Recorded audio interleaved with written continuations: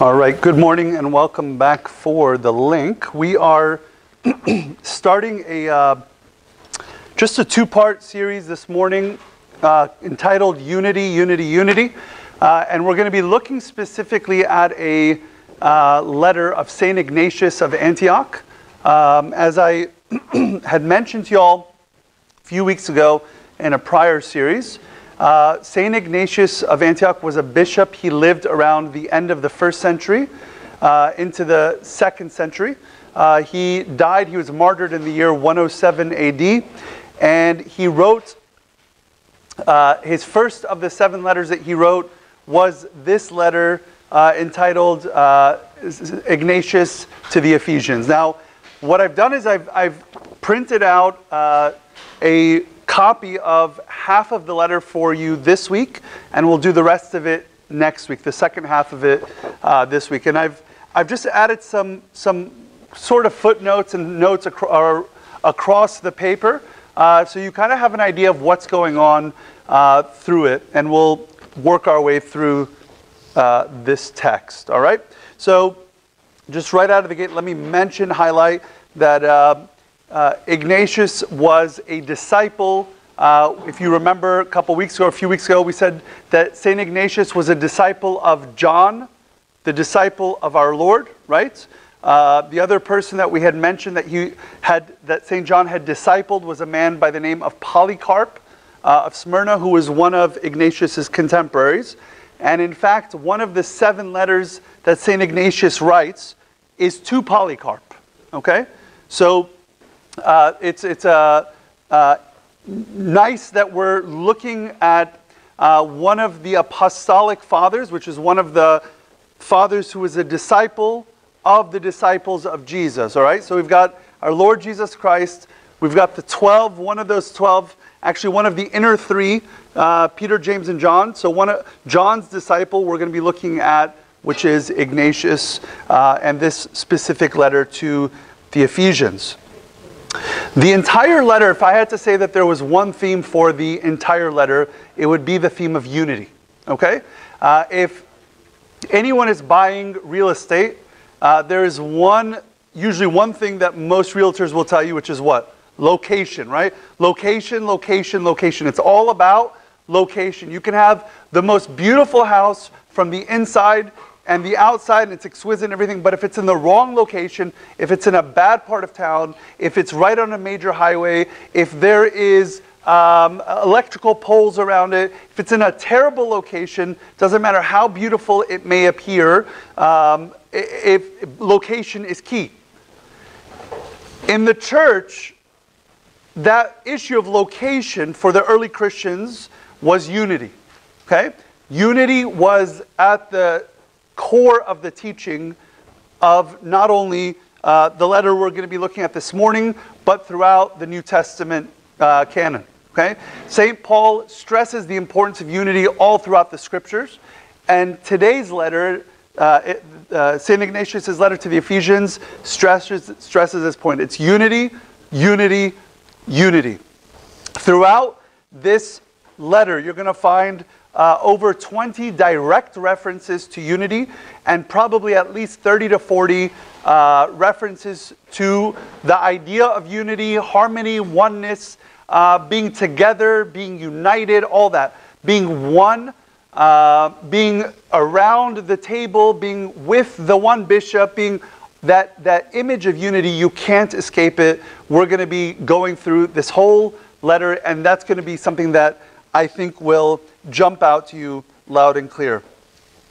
Tradition suggests that the author of this specific letter, Ignatius, and I put this for you in your footnote down there, number 2 on the very bottom of the page, suggests that it was the child that our Lord, if you remember, our Lord brought a child on his lap and said, unless if you become converted as little children, you will by no means enter the kingdom of heaven. So early tradition suggests that that little child is in fact Ignatius of Antioch. So this is someone who was not only a disciple of John, but he had interacted, in all likelihood, on some level with Christ, even if as a young child he may or may not have understood exactly who this man was that was standing in front of him and what he was about to do. One of the themes that you're going to see throughout this letter on unity is, and really throughout several of Ignatius's letters, is the idea of suffering. Now, why this is important, and he actually, right out of the beginning here, we'll just look at the prologue. He says, Ignatius, who is also Theophorus. Theophorus was most likely a name he gave to himself, meaning God-bearer. Okay, it was either given to him or he gave it to himself. He was the one who, he saw himself as someone who carried God around with him. That this was something that confirmed his Christian calling. So he says, Ignatius to her being the church, which has been blessed in greatness through the fullness of God the Father, which has been foreordained before the ages, forever unto abiding unchangeable glory, united and elected in a passion truly suffered. Okay? Now, Ignatius is writing this letter as he's getting ready to be martyred. And he, in fact, writes 7 letters on his way to Rome to be martyred. Most historians suggest that he wrote this along with 3 other letters when he was in Smyrna with Polycarp, and that when he escapes from there, or either escapes or is transported to Syria, most likely escaped, goes to Syria, he knows his martyrdom is coming. It's inevitable. Okay? He's been on the run for years. He now goes to Syria and he writes the other 3 letters, one to Polycarp and then 2 others. One of them is to the church in Rome, the church that he's about to go to, or the city that he's about to go to be martyred in. So he is acknowledging that it is for him joyous to suffer with Christ. And he's not the first one to say that, by the way. St. Paul in Philippians says that we have been granted not only to believe in the name of Christ, but also to suffer for his sake. He's saying, for me to acknowledge myself as a disciple of Christ, I'm not escaping my own call to suffer for the name of Christ, to take up my own cross and to walk with him. So he writes this letter to the church of Ephesus, which is in Asia or Asia Minor, modern day Turkey. He had not yet visited this church in Ephesus, but Ephesus is important because, number one, St. Paul had preached there. He had established a church there. You also find in the book of Revelation that there are 7 churches that are mentioned. The first of those 7 churches is Ephesus. We're going to talk a little bit more, most likely next week, about why Ephesus, you find a level of importance there. But on a civil level, it's important because it's a trade port. It's a big trade port. It's along one of the main trade routes.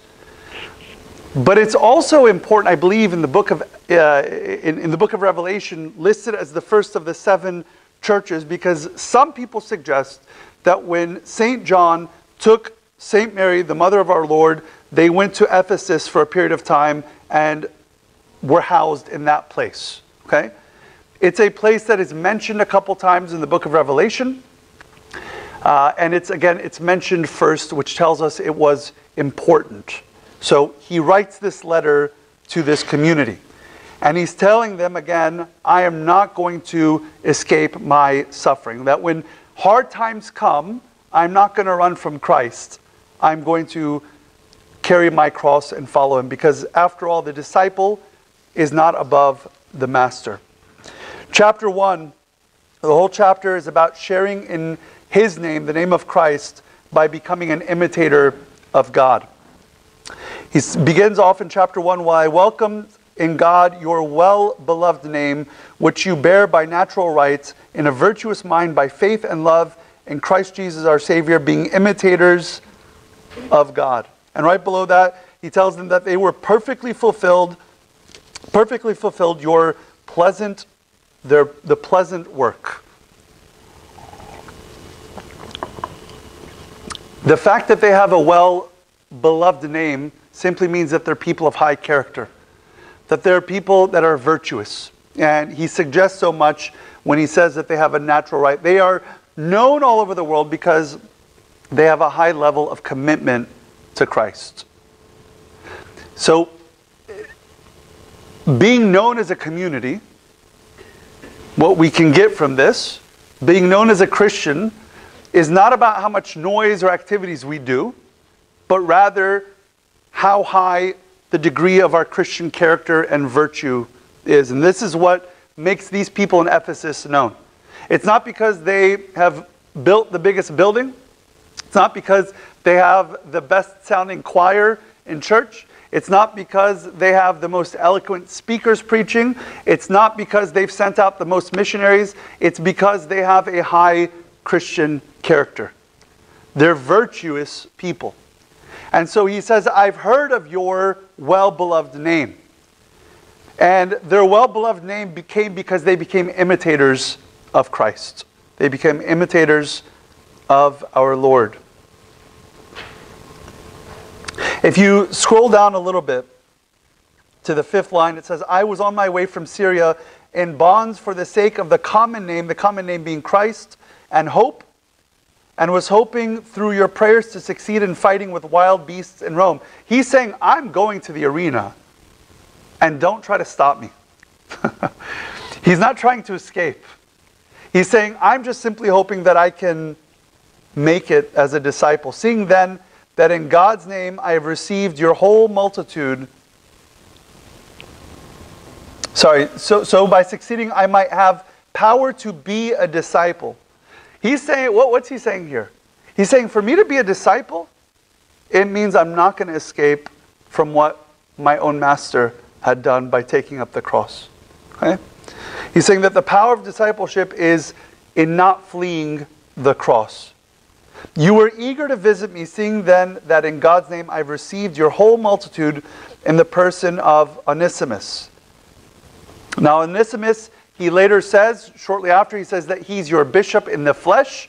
The distinction there in the flesh is because ultimately Christ is the bishop, the overseer par excellence. He is the bishop. So that Ignatius is acknowledging himself in one of his other letters. He says, though I am your bishop, and I'm about to be martyred, your eternal bishop will never leave you.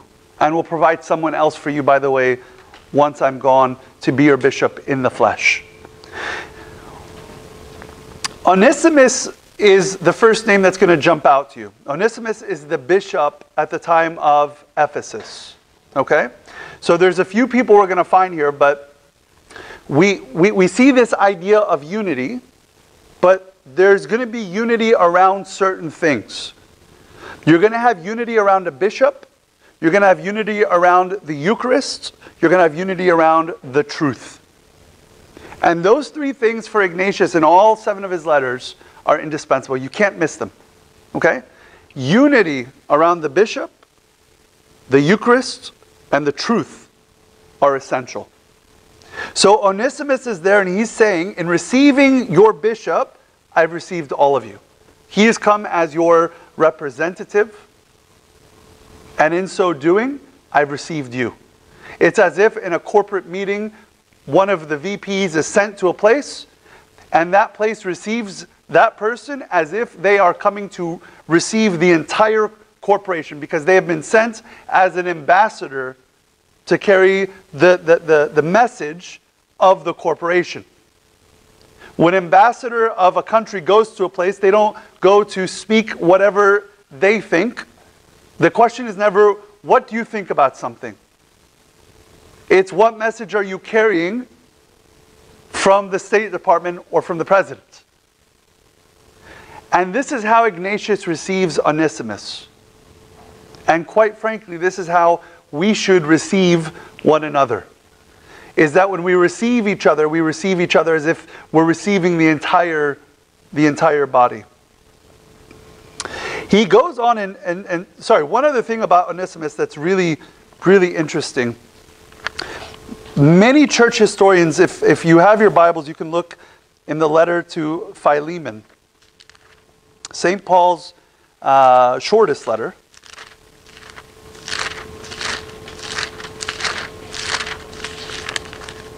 It's right before the letter to the Hebrews.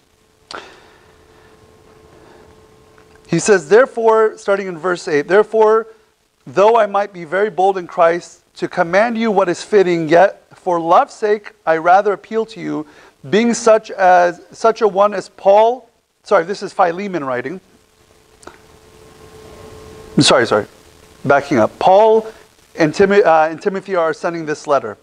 Okay, he's saying, being such a one as Paul, the aged, and now also a prisoner of Jesus Christ. So Paul is putting himself into the letter. He's saying, I myself have made myself a slave for Christ. And this is what the entire letter of Philemon is all about, is this slave that is not being let go. I appeal to you for my son Onesimus, whom I have begotten while in my chains. So, in all likelihood, Paul begets, if you will, he draws or calls Onesimus to the Christian faith. And then John the Beloved disciples him. Okay? So, as St. Paul says in 1 Corinthians, I planted, Apollos watered, Christ brought the increase. Okay? Paul did some work, John did some work, ultimately Christ brought the increase. But in all likelihood, this is what most church historians suggest. This is the Onesimus that we're talking about. What's interesting about this? You have a guy who is a slave, who is now a bishop of one of the largest church communities in the world at the time. Okay? So when people say, well, I'm not qualified, I'm not equipped, we've got Onesimus here to prove to us otherwise. Christ did it with fishermen. He also did it with all sorts of people, including this young slave named Onesimus.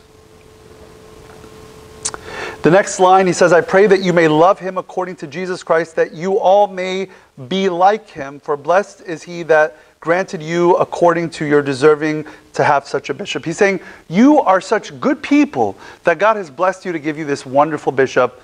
And by the way, be like him, imitate him. This is similar language that St. Paul uses in 1 Corinthians chapter 11, verse 1, where he tells the church of Corinth, he says, imitate me as I imitate Christ. What we're being told here is that we share the common name of Christ by becoming imitators of God. Okay? And we imitate him not as actors and actresses, but with an authentic life, an authentic spirit, an authentic heart, by what we witness in other people. Is that fair? Like, sometimes people think they're like, well, I'm just going to read the Bible and I'll figure it out. But the beauty of the church historically has been this notion of discipleship. And Jesus didn't say, go print the Bible and hand it to people and let them learn how to become disciples. He said, no, rather go make disciples, teach them all things I've said to you. So what Ignatius here is telling the church of Ephesus is, you have this bishop named Onesimus, who himself is clearly an imitator of Christ, and he's one who lives like God. Learn from him. Learn from his example amongst you. Chapter 2. Chapter 2, he goes on and he transitions to this idea about submission and unity. And he basically says to us, if you want to live a holy life, there's two things that are important. Number one, of course, unity. The whole letter's about unity, right? So you know unity is going to be there. The second one is submission. Submission. But as touching my fellow servant, we're going to now introduce a new guy. So we've got Onesimus the bishop. We've got a new person, the deacon. Burrus, who by the will of God is your deacon. Okay? Blessed in all things, I pray that he may remain with me to the honor of yourselves and of your bishop. So we've got this man named Burrus who's there as a servant of theirs, as a deacon. And he goes on and says that I received him as a model for imitation of the love which you bear me. Ignatius knew their love through Burrus, who came and carried their love to him. Okay? Burrus comes and says, I'm coming to support you on behalf of these people. You know, when someone is sick, or someone is just lost a loved one, well, oftentimes we will, and mom and dad, or husband and wife, or whoever it is, just can't make it. But if one of the people go, says, man, that family is a blessed family. I know the love of the family through this person who came and visited me. So Burris comes and carries with him the love of the entire community to support him at this time.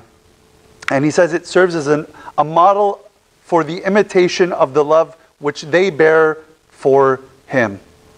The truth is, we represent, when we're out, we represent the name. We represent the name that's above every name.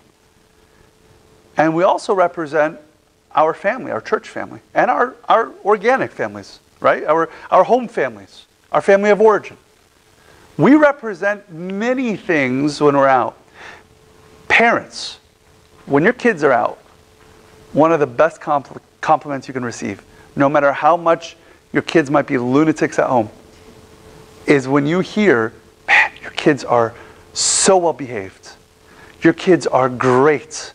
We've never seen kids, and people might be lying, they might be trying to like make you feel good, whatever it might be, okay? I'm sure your kids are great, but I mean, listen, when I hear that as a parent, I'm like, that is the best feeling in the world. When we're out in the world, we represent the name of Christ. And we also represent our faith community, our church. We represent Christ, we represent all of Christianity, and in a sense, we also represent our church family. You represent, if St. Egnatius is your home parish, when you're out, you represent your home parish. People are not going to say, oh, we heard about this guy, Father Michael. No, they're going to say, we might hear something that he says, but the people in that parish are good people. We know that God is doing something special there, not because the guy can stand up and talk, or he visits people, or he talks, none of that stuff. People are going to say, that's a good place, because the people of God that are there are good people. That's what they're saying here.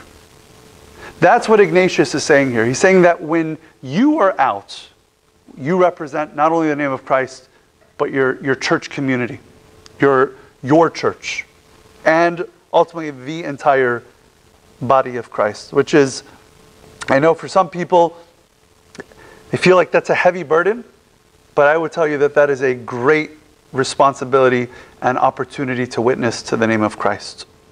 The last few lines he says here, it is therefore worthy of you in every way to glorify Jesus Christ who glorified you. He's saying it's worthy for you to glorify Jesus. And by the way, he clearly glorified you. Glorify him. Give glory to him in all things, because I can see that he is working in your life. Being perfectly joined together. Look at the number of images joined together in one. I mean, I don't know how many more words he could have squeezed in to that small section.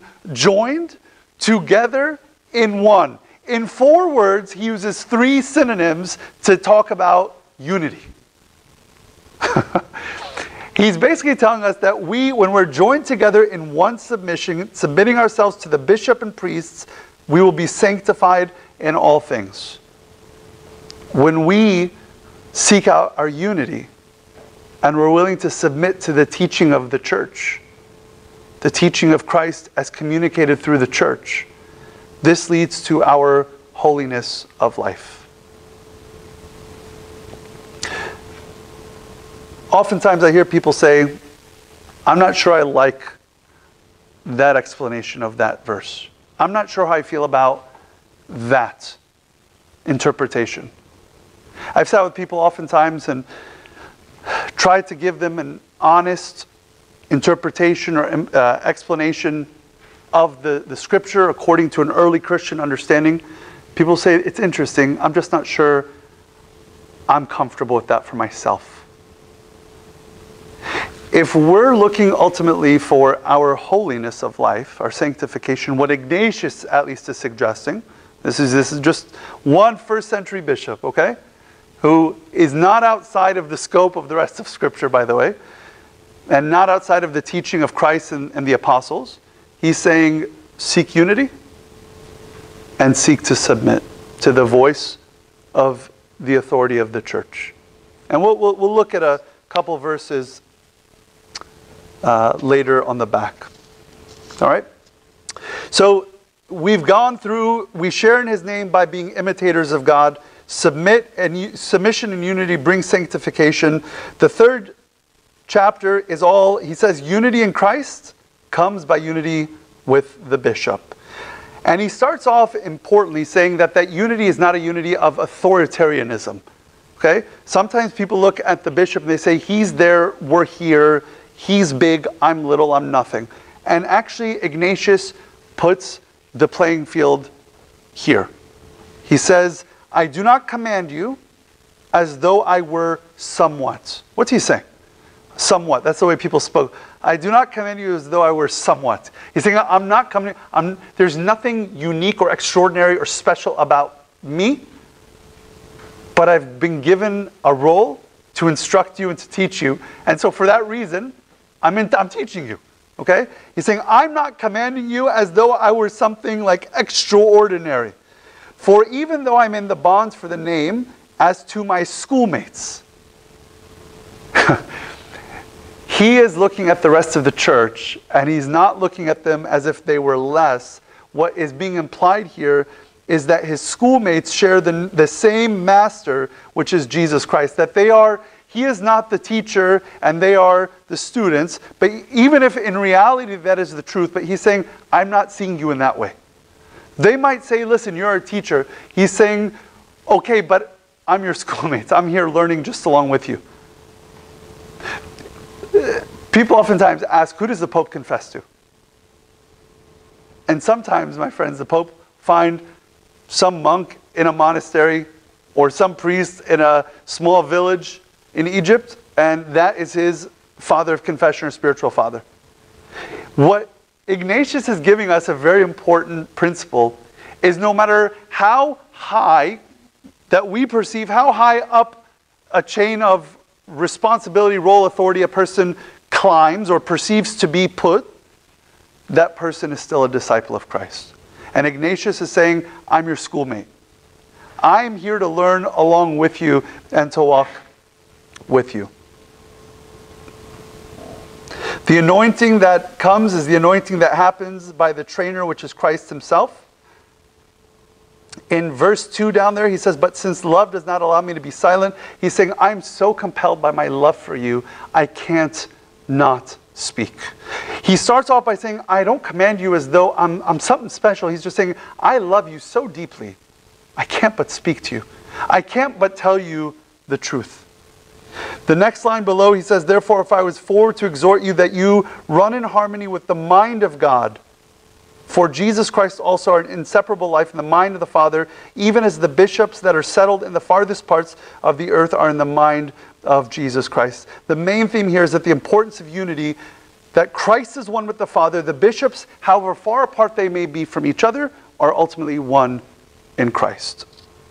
Chapter 3 concludes with this image that we can simply see in Ephesians chapter 4, verse 1 and 6 in the St. Paul's letter, not Ignatius's letter. Every morning we wake up and we pray the first hour in the Coptic canonical book of hours we call the Agpeya. Okay? And in that first hour we read the following passage from St. Paul's letter to the Ephesians. I therefore, the prisoner of the Lord, beseech you or beg you to walk worthy of the calling with which you are called, with all lowliness and gentleness, with long suffering, bearing with one another in love. Think about the imagery of unity that he's talking about here. Endeavoring to keep the unity of the Spirit in the bond of peace. There is one body, one Spirit, just as you are called in one hope of your calling. One Lord, one faith, one baptism, one God and Father of all, who is above all and therefore all and in you all. It's this same language that was one of the earliest Trinitarian creeds here that we find in Ephesians. It's all about unity and submitting to one another. The submission is not a submission of authoritarianism. It's a willful submission, just as we find in the scripture, husbands and wives being commanded to submit to each other in love. Chapter 4. We're going to move through these last ones fairly quickly. I'll glaze over them quickly. You can read them at your leisure at home. Chapter 4, he talks about unity with the teaching of the church. He begins by saying, so then it is becoming for you to run in harmony with the mind of the bishop. The next line, he says, for your honorable priests, which are worthy, are attuned to the bishop, even as strings to a lyre. So you've got this image of, so far, by the way, you have the threefold ministry, the bishops, the priests, and the deacons, clearly spoken about here in St. Ignatius's letter. And he's saying, you make yourself in harmony with the bishop, just as the priests are in harmony with the teaching of the bishop. What he's emphasizing here is not, I agree administratively with every decision. Not, I like the way he spoke that message. What he's saying here is, make yourselves in harmony with the teaching of the bishop, or really the teaching of the church. And he gives this beautiful imagery of a harp. And saying, when everything is in tune together, it makes beautiful music. It makes beautiful music. And what does that beautiful music do? It draws people to it. Okay? That is the fruit of unity. When everything is attuned together, when our love for each other extends to beyond the four walls, when our teaching is in harmony with each other, when we receive others as if Christ himself, as if the whole body of Christ were coming, all that bears fruits. All that is the name that is spoken about and is declared.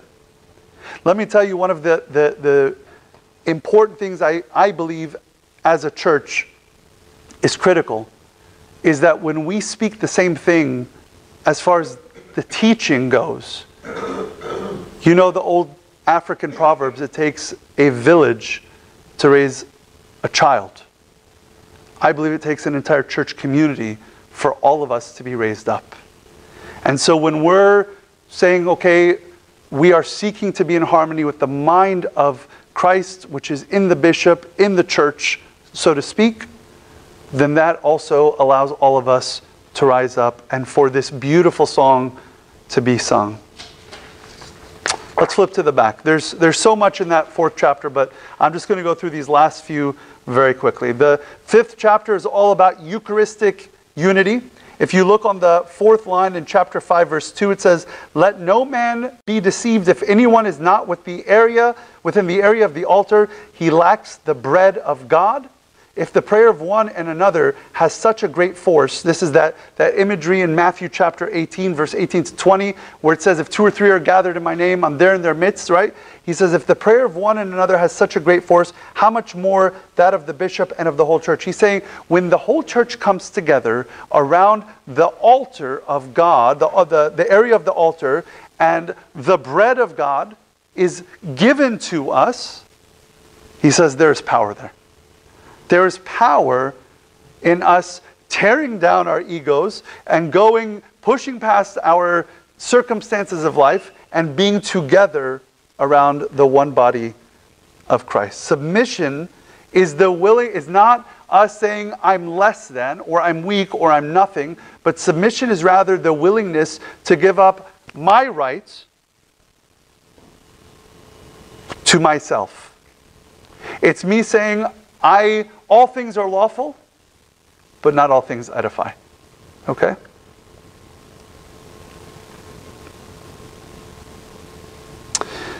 Chapter 6.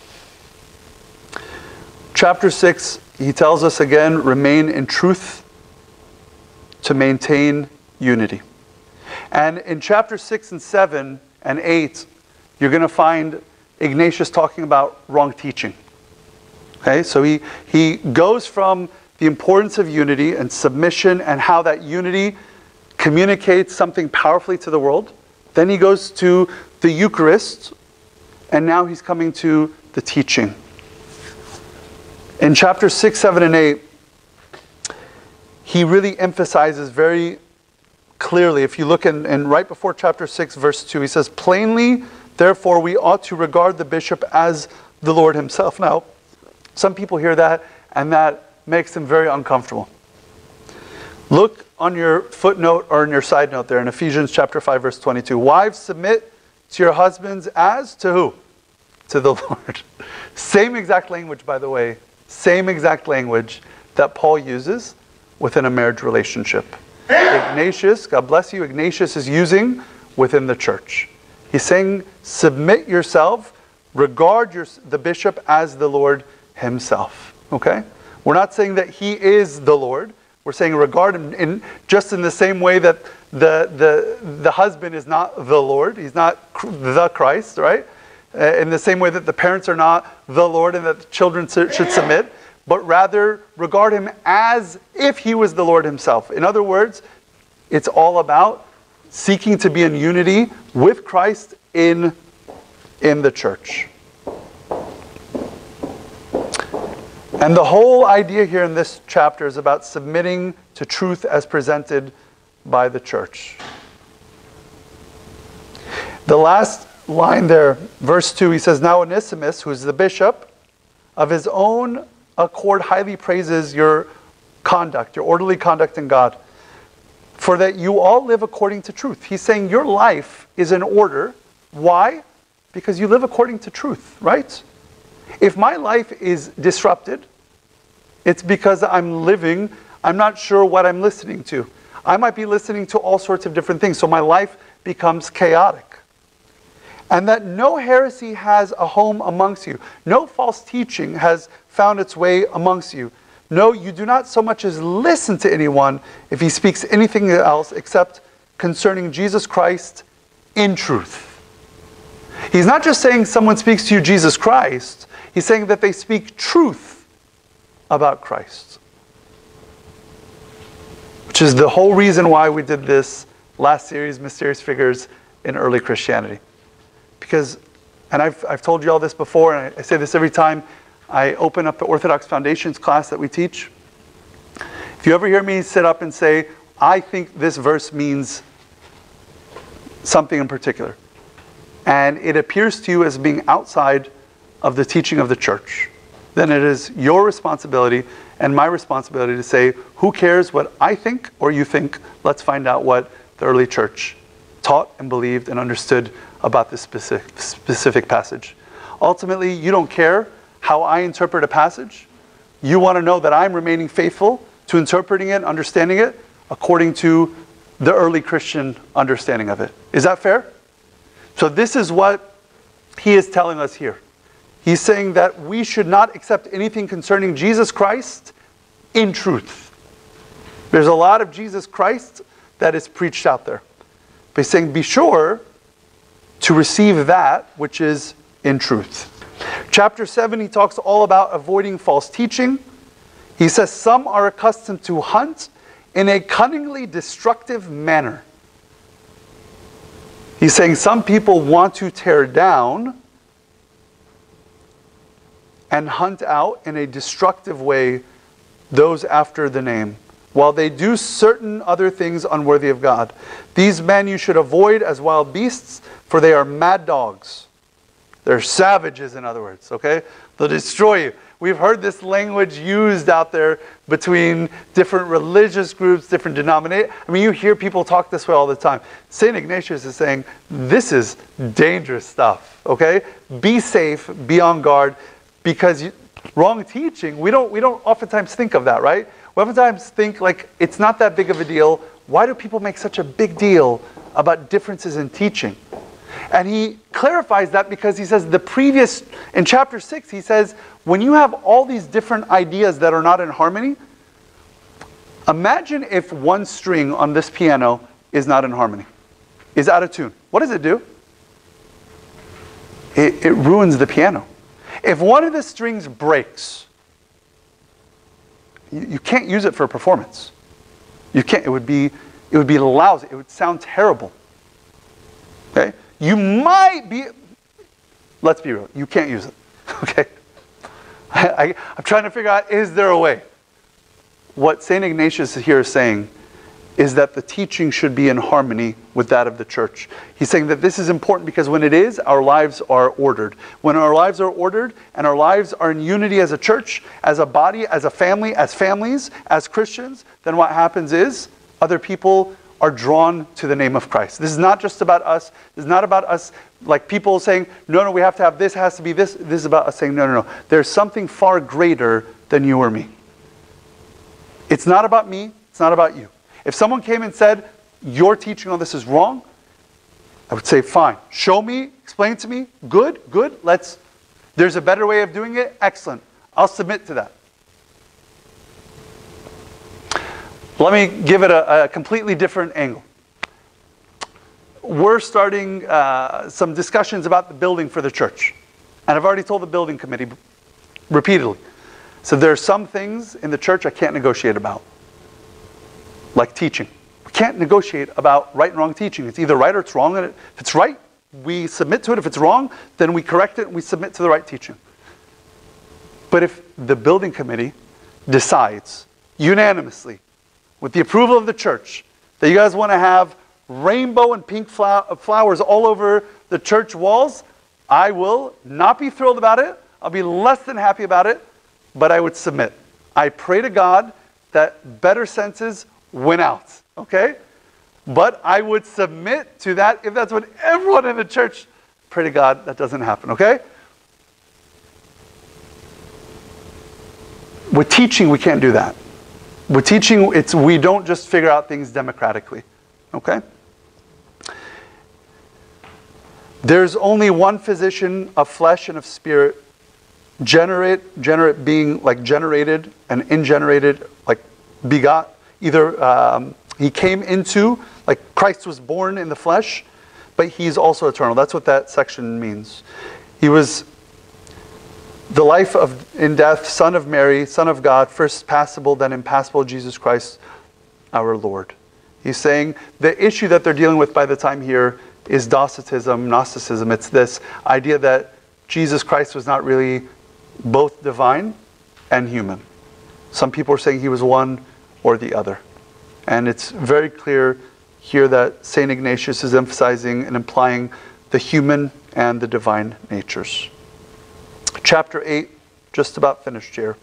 Let no one therefore deceive you. He goes on and talks more about the idea of deception. He's again emphasizing the importance of remaining completely devoted to God. In 1 Corinthians chapter 2, verse 14, St. Paul tells us that the person without the Spirit does not accept the things that come from the Spirit, but considers them foolishness. Okay?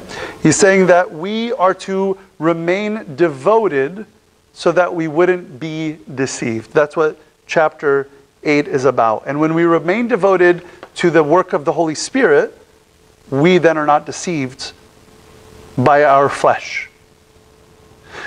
Sometimes we will say things like, I don't feel like that, or I feel like that's wrong, or I'm uncomfortable with that specific thing, with whatever it may be, with pink flowers on the walls, okay? I'm personally uncomfortable with that, okay? Maybe that's probably not the best example for this, but let's just say there's something that we say, I'm uncomfortable with it. And part of that may be our own flesh is uncomfortable with something. We have grown up in a certain way that we're uncomfortable with a specific thing. And what St. Ignatius and St. Paul here are both saying, by the way, is that we want to be spiritual people, not carnal people. In Jeremiah, I believe it's 19, he says that the heart is deceitful, deceitfully wicked beyond all things, who can know it? Sometimes we want to submit to what our flesh or what our inner desires want. And what he's telling us here is no, remain completely devoted to being people of God, to be spiritual people, to listen to the voice of the Holy Spirit. For this week, we're going to wrap up with chapter 9. Because all of this, he says, a life of complete devotion will produce joy. That's what brings joy out in our lives. But I've learned that certain persons pass through you from far away. He's saying some people travel a long way to deceive you, bringing evil doctrine. And then he says, and then he gives three parables or examples, by the way, and I highlighted them for you there. It says it's one of seeds, sowing seeds, it's stones of a temple, and it's a festal procession. He's saying when they came to sow their seeds, you stopped up your ears. You refused to listen. Okay? The next section he talks about stones of temple. He says, in so doing you became stones of a temple, that you were prepared beforehand for a building of God the Father, and you were raised up. This beautiful building was erected, and when a beautiful building is erected, people can't help but take notice of it. And he says that your being raised up was through the engine of Jesus Christ, and that engine of Jesus Christ he describes as the cross. That the engine, the power of Christ, that the way that we are raised up through this engine is by dying to ourselves. Ignatius is saying this, saying, I'm about to go and die myself, but I'm willing to submit and to take up my cross. And using for a rope the Holy Spirit. He's saying that the cross, me dying to myself, is what lifts me up, but the rope that's going to pull that tower up, the temple up, is itself the Holy Spirit. To be spiritual people, not carnal people.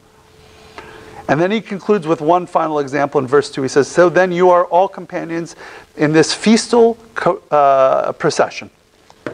Along the way, and he's speaking to a people where there are, at the time in Ephesus, a lot of people that have various pagan deities. And what they would do is they would hang shrines around themselves, like little necklaces of their deity. And this is the example, this is the image that St. Ignatius is using. He says, so then you are all companions in the festal procession along the way, carrying your God and your shrine, your Christ. The shrine is not something to be physically carried, but he is your Christ and your holy things, being arrayed from head to foot in the commandments of Jesus Christ. What happens in a festal procession? Everyone comes out to watch, and they say, that is a beautiful celebration. And they're drawn to that celebration. And for us, the festal procession is not arraying ourselves with all these funny-looking things, but rather we array ourselves by keeping the commands of God. He concludes the chapter by saying, set not your love on anything after the common life of men, but only of God. This whole section is all about unity, and how when we remain completely devoted to Christ, this produces a true joy in our life, a true celebration in our life that witnesses to others.